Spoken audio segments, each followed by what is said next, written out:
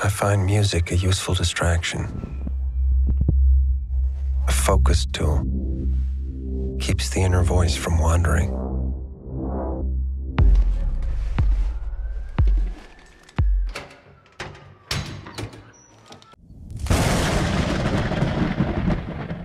The Killer is a movie I've been highly anticipating ever since I saw the first trailer. A movie about a contract killer starring Michael Fassbender and directed by David Fincher. You already had me as soon as you offered those details. But now I got to see the movie tonight, and I have to tell you, it delivered. Let's talk about some of the things I loved in this movie.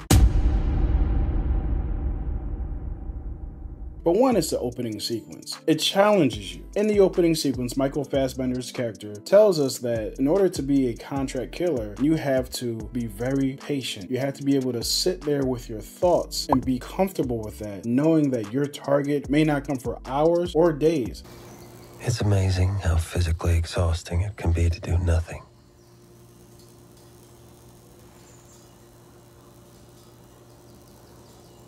If you're unable to endure boredom, this work is not for you. And initially, I'm thinking, okay, cool. He's telling us about his job. The movie proceeds to keep us there, listening to his internal monologue for a very long time. I was actually getting impatient, and then that's when it hit me. This is exactly what he was talking about. The genius of this scene is that while he's talking, while we're getting annoyed with him, or at least I was, we were also learning a lot about him. And I thought that this was a great way to set up our character, because what happens to pretty much spur along the rest of the movie when he makes a mistake allows us to understand how he's thinking and feeling in that moment, because we've already spent so much time with him and he's told us as much. I'm actually curious to find out how many people stuck with the movie during that scene, because it does test you, waiting and waiting and waiting, and I'm waiting for this movie to start.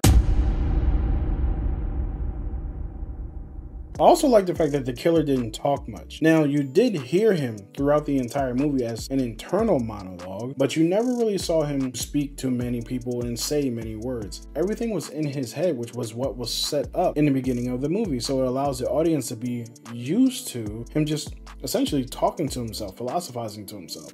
Popeye the Sailor probably said it best. I am what I am.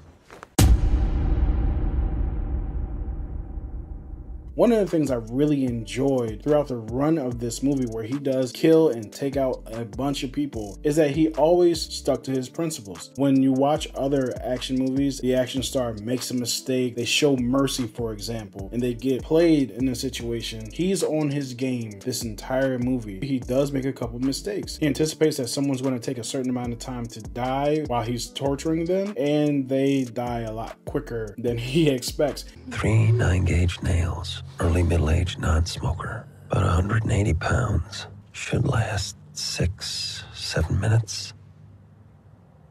Shit.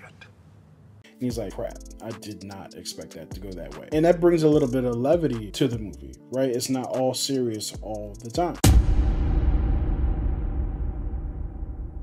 The kills are indeed brutal. You have a lot of headshots, and you have a lot of other ways that people die by his hand that are not the most inventive ways, but they're effective. There's one big action scene during this movie that's one of the best fights I've seen this year. It's a one-on-one fight that lasts somewhere between 5 to 10 minutes. And initially I was like, man, I wish I would have seen more fights. Most people aren't equipped to take him out, and that's something that he actually mentions in the beginning of the movie when he says that people who are able to turn off their moral compass and just get the job done are like 1 in a million, or some other ratio that he mentions. Let's talk about the style of this movie, the aesthetic of the chapters, how they look, how they appear on screen. The opening credits is really engaging yet off-putting at the same time. It reminded me of the opening credits of the 90s and the 80s, where they would take a long time to kind of get you in the mood of the movie that you're about to watch. And I really did enjoy that aspect.